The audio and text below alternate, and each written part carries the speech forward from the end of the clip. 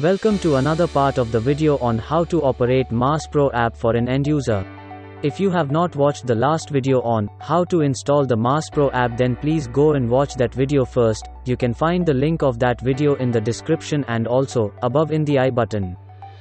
Now open your Masspro app and enter your login details. And click on sign in. After signing in, you will see this interface.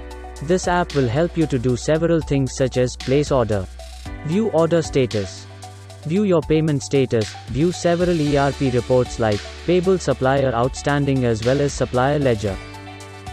Then click on orders. From here you can place orders directly to your suppliers and also track their status too. Now click on place order and choose a supplier from the suppliers list. In your case, there can be more than one supplier. Now select the supplier and click on place order below. Select the company from which you want to place orders.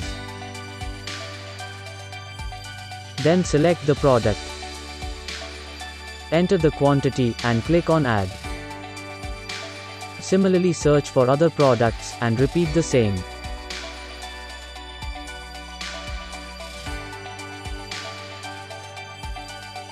After adding all the products, you may leave a specific remark if you wish to.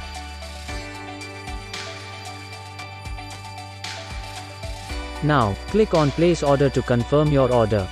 You can see that your order has been placed successfully. And in the same way, you can place your other orders too. And for tracking your order status, go back to the orders menu. Click on view order. Select the supplier, date range, and status option. Here you will find different filtering options. Not synced. Your order has not reached the supplier's side or in process of confirmation. Under review. Your order reached the supplier side but not approved yet. Processing. Your order has been approved but is yet to be dispatched. Partial completed. Your order has been dispatched partially or in parts. Completed. Your order has been successfully dispatched and delivered. And to see them in one place, select the option All. Now, click on View Order. Here you will see your total orders and their order statuses. To view more details, click on Specific Orders. You can also check your ERP reports from this app. For that, go back to the main page of the app. Then, click on ERP Reports. Here you can check two reports: Supplier Outstanding and Supplier Ledger. In Supplier Outstanding, you can see your payable bill list. To view this, click on Supplier Outstanding. Now choose the supplier. Check the date range and click on View Report. You can also click on Document to see more details, or download its PDF file as well. Now for the supplier ledger, go back to Reports. Click on Supplier Ledger. Here you can see your complete transaction as a statement. Now, choose the supplier. Then change other filtering options like date range, include PDC and item details. Then click on View Report. You can check your report now, and also download it in PDF form.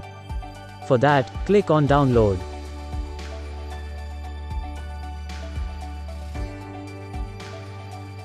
Then, open the file after downloading.